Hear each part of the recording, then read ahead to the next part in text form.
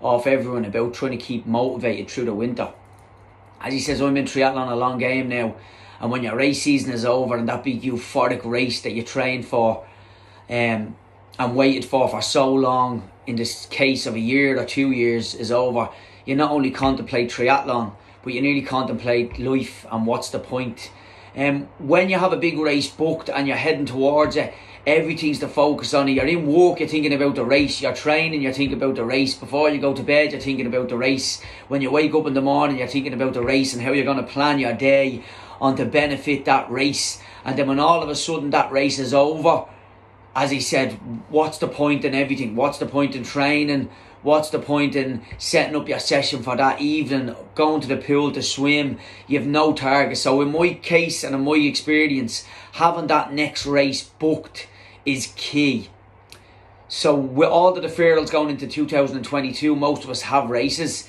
If you don't, I suggest start looking at races and booking them, and that'll give you your next goal to really keep yourself motivated.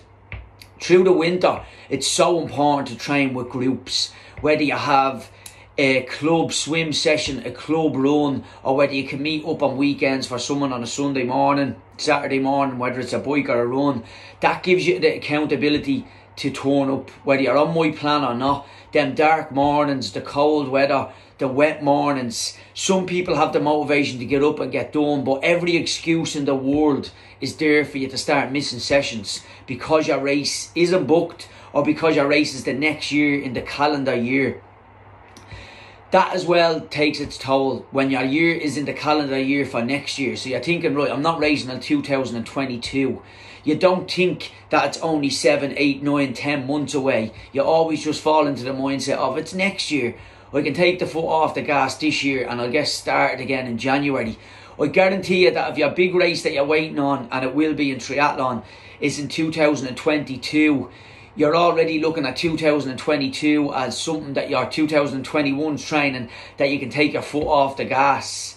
Again, when your race comes up, whether it's Waterville, whether it's Marbella, whether it's Cork, whether it's Wales, whether it's Barcelona, the first thing will pop into your head of, Jesus, I didn't train hard enough in 2022, or I missed 4 weeks, I missed 5 weeks, or I missed 6 weeks.